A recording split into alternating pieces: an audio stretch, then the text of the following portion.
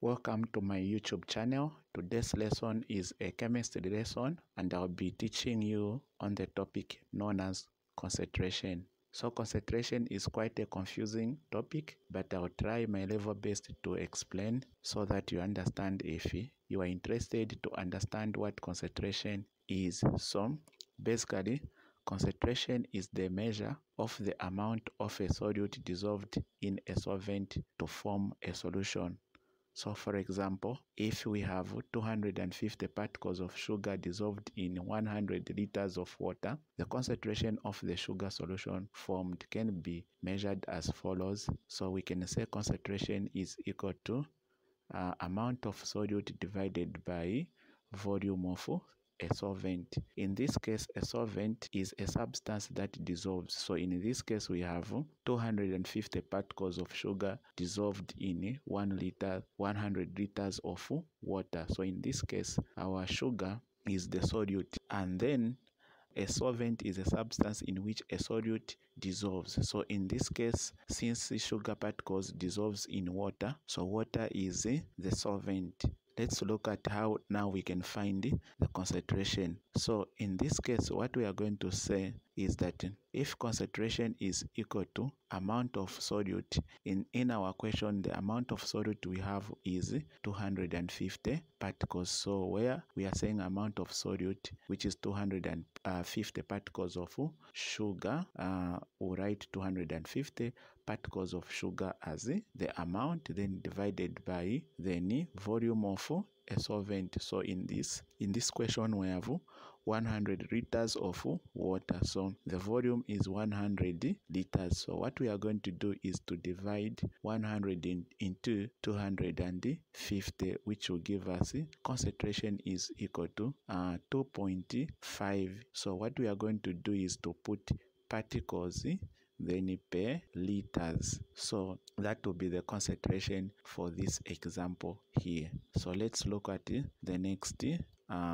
illustration. This example can be illustrated diagrammatically as follows. So if we have a beaker here and we put water in it, then afterward we put sugar particles in it like that. So let's assume how many particles we have here. We have 16 particles, and let's say if the water is 10 liters and the particles of sugar dissolved in it are 16, then concentration is going to be equal to the amount of particles, which is 10 particles, divided by volume, which will be 10 liters. So in this case, we'll say concentration is equal to 10 into 16, which will be 1.6 particles per liter. So this is in a simple term. Basically, in chemistry now, we define concentration as follows. So concentration is defined as the amount of moles of a solute per unit volume of solution. So you see, in chemistry, where we say the amount of substance or solute, in here now we are specifying what that amount is. So it is the amount of moles. So we are talking of the amount of moles of a solute per unit volume of a solution. So that is what basically it is, concentration in chemistry. And the formula remains the same. C is equal to N over V, where this C is concentration of solution in mole per cubic decimeters, which is mole per cubic decimeters as the units. So these are the units for concentration. Then N is the number of moles of solute in mole as the units. So the units are the mole here for N. Then V is volume of solution in cubic decimeter. So cubic decimeter is the unit of volume commonly used when calculating concentration. So concentration sometimes is known as molarity. So concentration is also known as molarity. When concentration is also known as molarity when a solution contains 1 mole of a solute dissolved in 1 liter of the solution. So for example, example, if you have 1 mole of a substance, then it is dissolved in 1 liter, then such a concentration, we call it molarity. All right, so such a solution is called the molar solution. So yeah, so that concentration is called molarity, and also a solution in which 1 mole of a solute dissolves in 1 liter of a solution, we call that kind of a solution molar solution. So let's continue a bit and then look at an example. So before we look at an example, if you are learning something in this video, please give it a like and also let me know in the comment section. So let's look at this example. The example says, what is the concentration of sodium carbonate when 10 grams of the solid is dissolved in 2 cubic decimeter of solution? So they are asking us to calculate or to find the concentration of sodium carbonate when 10 grams of the solid is dissolved in 2 cubic decimeters of solution. So in putting our answer, I'll say answer. Then the first thing we are going to do is let's write our formula. Concentration is equal to number of moles divided by volume. So from here we are going to gather information or data that we must substitute in this formula to find the concentration, because C is concentration, N is number of moles, V is volume. So we need to have number of moles, volume, to find the concentration. So according to the information given, we have concentration is what we are asked to find here. Then we have volume. We are given volume here. We are told dissolved in 2 cubic decimeter. So this is the volume. Then what else? We need to know the number of moles. Number of moles, we don't know it. So is it possible that we can find the number of moles? Yeah, it is possible because we are given mass here. So from mass, it is possible. So we have mass. So mass can help us to do what? To find the number of moles, because we have a formula that relates mass to the number of moles, and this formula is number of moles is equal to mass divided by molar mass. All right, so if you want to understand how to find the number of moles, the molar mass, and everything, I did a video on introduction to more concept. You can click on the link appearing here to watch the video. Okay, so what we are going to do now here is to make sure that we understand this formula, which says any number of moles is equal to mass, which is actually this one, over molar mass. So what would be the molar mass? The molar mass for the substance whose concentration we are trying to calculate. In this case, we want to find the concentration of sodium carbonate. So it's the molar mass of sodium carbonate that we are going to find. So in the same video that you will click here, you'll find that it will enable you also to know how to find the molar mass. So number of moles must be given by mass, which is this one, divided by molar mass of sodium carbonate. So the formula for sodium carbonate is Na2, which is sodium carbonate. Then what we are going to do is to get the atomic mass for sodium from the periodic table, which is 23, the atomic mass for carbon, which is 12, then the atomic mass for oxygen, which is 16. So what now we are going to do to calculate the molar mass of sodium carbonate is to add these atomic masses like as shown.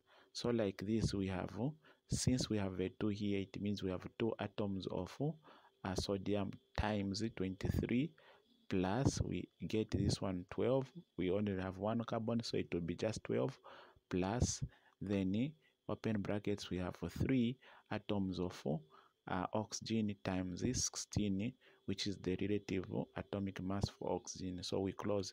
So when we evaluate this, our answer becomes 106 grams per mole. So this one is the molar mass which we are going to substitute in this one. So we'll say number of moles is equal to mass, which is 10 grams, divided by molar mass, which is this value here, 106 grams per mole. Then what we are going to do is to cancel out the units that appear on the numerator and denominator. Then what will remain now is number of moles is equal to, so we'll get 10 divided by 106, which will be 0.0943 mole. So now this will be now the number of moles which we would have found. So now we know the number of moles. So we'll get this value and replace it here, and the volume we already have and place it here. So the concentration is equal to this value 0.09843 divided by, then you have 2 cubic decimeter. Then we'll divide 0.0943 divided by 0.0943 mole divided by 2 cubic decimeter. Our answer will be 0.047 mole per cubic decimeter. Alright, so if you are finding value in this video, please consider giving it a like, and if you haven't subscribed, please consider subscribing to support the channel. Thank you very much. So, or the value will be 0.05 molarity as another unit which represents this mole per cubic decimeter can be replaced also with capital M, and in this question I've actually rounded this to 1 decimal place. So let's go to the next question. So the next question, example 2, says calculate the mass of sodium hydroxide in 500 cubic centimeters solution whose concentration is 0.2 mole per cubic decimeter. So when you have also like decimeter with a -3, it means also mole per cubic decimeter. So in our answer here, for example, we can also begin with the data and notice what we are given. So we have 500 cubic decimeter, centimeter. What is this? This is actually volume. Then also we have which can also be converted to 0.5 cubic decimeter. So as I said, when we are dealing with the concentration, volume must be converted to cubic decimeter by an understanding that 1000 cubic centimeters is equal to 1 cubic decimeter. So in short, if you want to convert from cubic centimeters to cubic decimeter, you get the value provided in centimeters, you divide it by 1000. So 500 divided by 1000, this gives us 0.5 cubic decimeter. So this is what we are provided in the question. So we are also provided with this here, which is 0.2 mole per cubic decimeter. So what is this one? It's concentration. Then we are also given the question which says calculate the mass.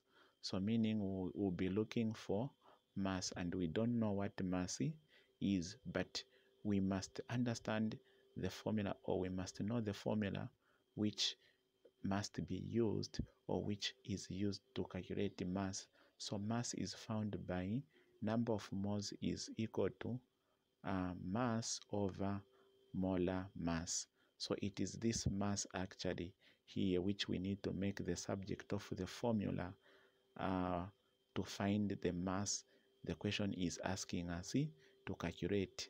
So, but you must understand that for us to be able to calculate mass, we must know the number of moles and also the molar mass.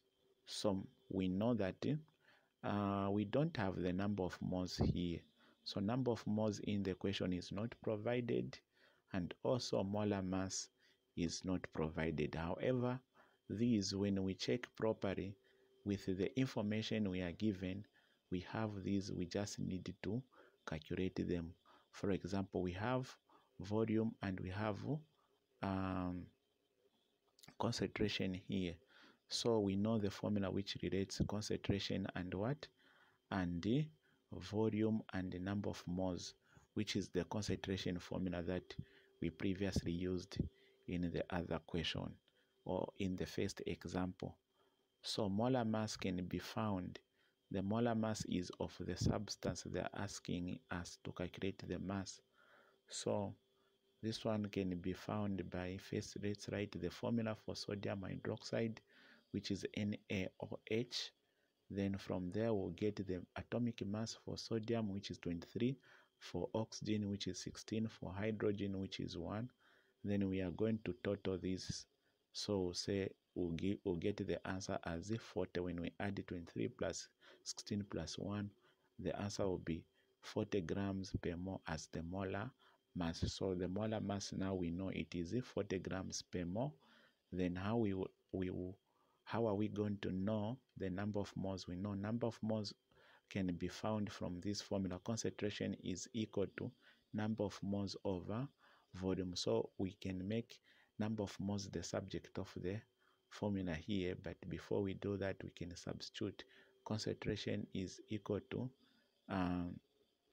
we can make it now the number of the we can make any the subject of the formula. So say concentration is equal to number of moles over volume.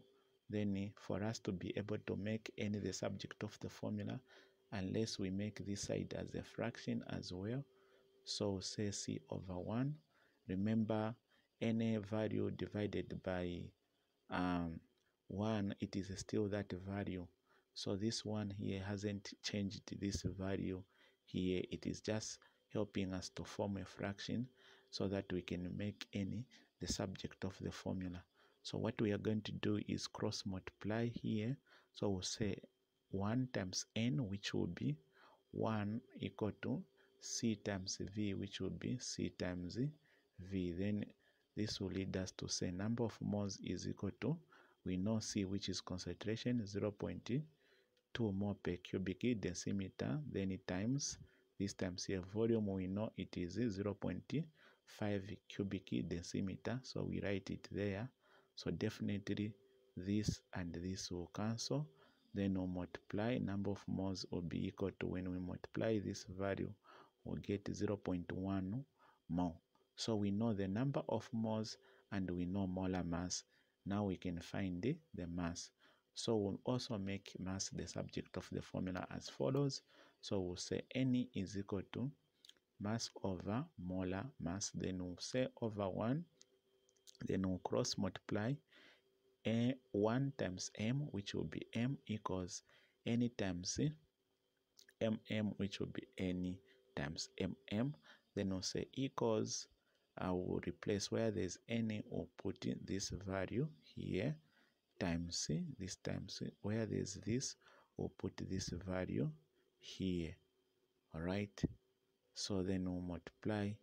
First we cancel, then we'll say equals, when we multiply 0.1 times 40, we'll get 4 grams. This gram here remains and it will be there as our answer. So thank you for watching my video. If you enjoyed it, once again, give it a like, subscribe if you haven't subscribed, and also let me know what you think about the lesson in the comment section. I will really appreciate and I will respond to each and every comment made in the comment section. So please, thank you for watching.